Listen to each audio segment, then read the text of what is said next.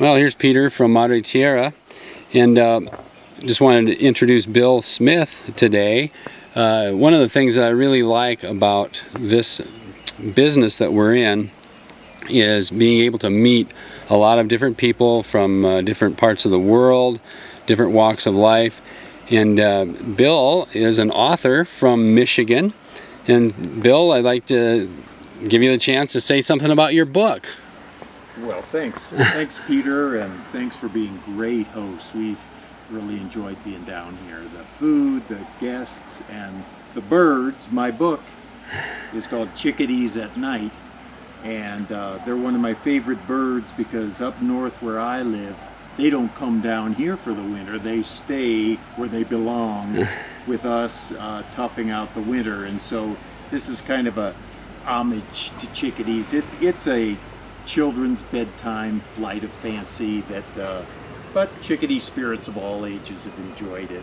And so we're going to leave a copy down here as a thank you for the wonderful stay we've had.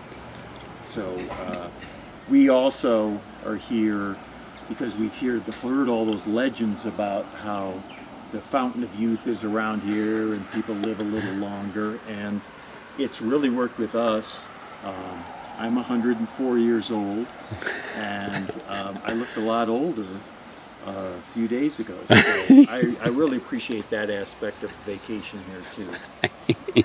Absolutely. Many people report the same thing, and I'm not doing bad for 86.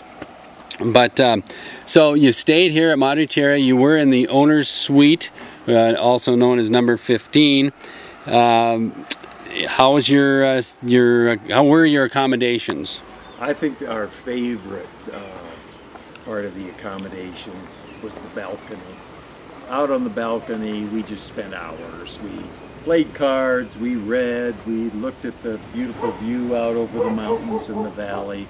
But then the room itself is very spacious, and everything works, even though it's South America. And so we couldn't have been happier with the room. It really was very nice. And the windows, one thing, the windows were open. Some have screens, but we left doors open.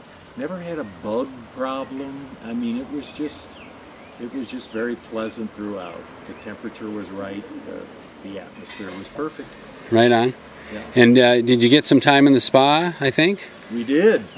I, in fact, got my first ever, after decades and decades of life, pedicure.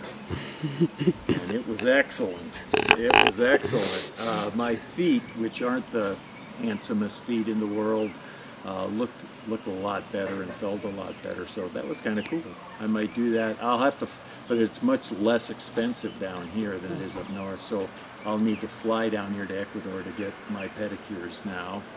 And we both got a massage too that was also very nice. And Donna got a facial. So yeah, very reasonable, very nice. Plus my view was out over the mountains again, and there was a huge spider up in the window, just every now and then grabbing this, grabbing that.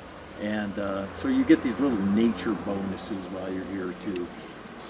And yeah, if you're seeing over the mountain, that's the view from which you get your pedicure down here at Madre Tierra. Well, Bill, you're doing great. Thank you very much. And you were here with us, I think, 4 nights or so, and this is at the end of your time in Ecuador. So I guess Donna was saying, which I love hearing this, but people hate to leave. So yeah. Well, you know, I'm writing a new book, and it's about chickadees, and they throw this huge party for the whole forest nation. But at the end of it, the last 2 lines, they build a dome for everyone to come and all the forest animals to have a party in. But the last 2 lines are, everyone knows in the chickadee dome that part of the joy is the going home. So we had a great time, and we're ready to go home. Thanks for asking.